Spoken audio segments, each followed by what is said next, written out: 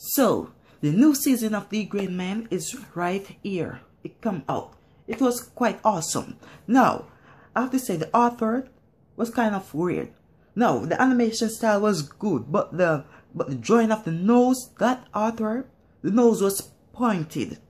It was so pointed that that it actually catch my eye. Now, it seemed like Alan was worrying about something. We get to find out that he was worrying about the 14. It seemed like the 14 and the Earl was brothers. It seemed like the two of them is brother. No, Mana meet the 14 when he was a child, and the 14 tell Mana that when he grow up and is an adult and have someone by his side, the 14 is gonna come and take over that person's body. No, it seems like that person was Alan. Mana named Alan after the 14 dead dog. No, because of that, Cross was telling Alan that didn't you have a memory or feel something inside of you? When Alan think about that, he saw the 14. Now, it seems like because Alan is a 14, the exorcists or the organization, the Black Order, the investigator that look like Hitler, seriously said he's gonna go to he's gonna go and tell everybody in the exorcist that Alan and the Earl have a connection. If he do that, that means that Alan is gonna be in hot waters. The chief was telling the investigator that seriously, Alan is an exorcist.